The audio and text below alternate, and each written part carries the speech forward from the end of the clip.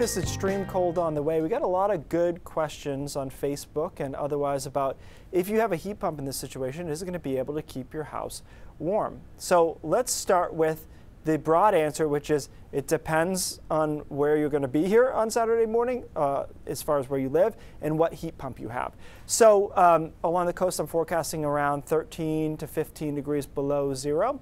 And what you're looking at here is heating capacity at low temperatures. Now, this is not an ad for Mitsubishi. Right now, Mitsubishi and Fujitsu have the two best cold weather heat pumps on the market. And so in the red line there, you're seeing when the temperature drops down to 13 degrees below zero outside, it can provide 73% of its rated BTUs. So, you know, if you have a 30,000 BTU system, you're going to get most of the BTUs still out of that system at that temperature. Some of the older heat pumps that don't have the same type of inverter technology, they've got a different way of running refrigerant and the fan, they drop more drastically, and when they get down to zero, they really start putting out way less heat, in some cases about 50% of the heat. So let's say you have one of the better systems.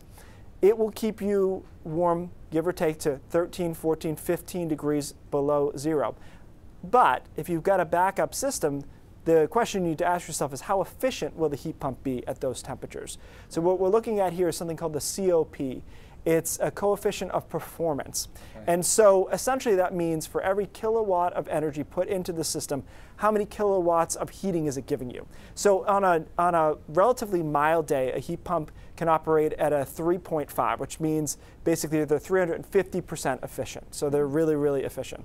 But notice as the temperature drops down, you can see it on the bottom, to 5 below, you get down to a COP of 2 or so. And if you get really low, you can get down to 1 to 1, which 100% efficiency sounds great, but it's actually the same as a space heater. So a space heater is 100% efficient. When you're running it on a heat pump system, it's going to start costing you more and more money the lower that COP goes. So if you're able to switch over, it would be smart to do so when we get very cold here.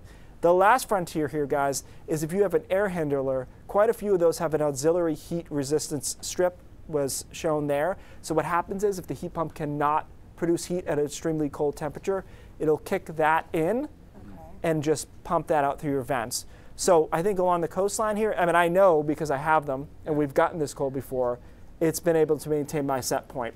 If you're in a spot that's going to be 25 below for 12 hours, then you're either going to get a reduced amount of heat or you're not going to really get much heat at all. Yeah. And so, you know, is that going to be catastrophic or not? It depends on your insulation. It depends on a number of factors. I guess that makes sense, though, kind of a case-by-case. Well, you know, I don't know if our production team's able to pull up that first graph again. And while they do, you know, this is something that comes up all the time when we talk about heat pumps, their efficiency, and these extremely cold temperatures, right? Oh, well, once it gets down to zero, you know, is it going to lose all its efficiency? It doesn't lose all its efficiency, but it's not operating at the best. Here's what took me a second on this particular graph to understand.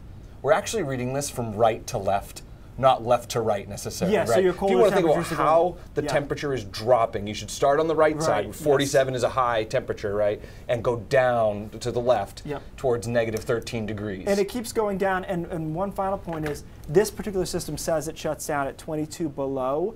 But then I had a guy on Twitter who owns cabins in Caribou, and he said it was 32 below on it, and it kept putting out heat. So I don't know. I've never seen, mine's never shut down. I don't know for sure. But certainly it gets dicey at that 15 to 20 below zone. If it's your, when I've spoken to people with Efficiency Maine before, it's always been, if this is your only source of heat, obviously keep running it, right? But if you have an option like a wood stove or even use heating oil for these extremely cold days, as far as what you're paying to operate the system, it's probably your better bet for the, now's the time.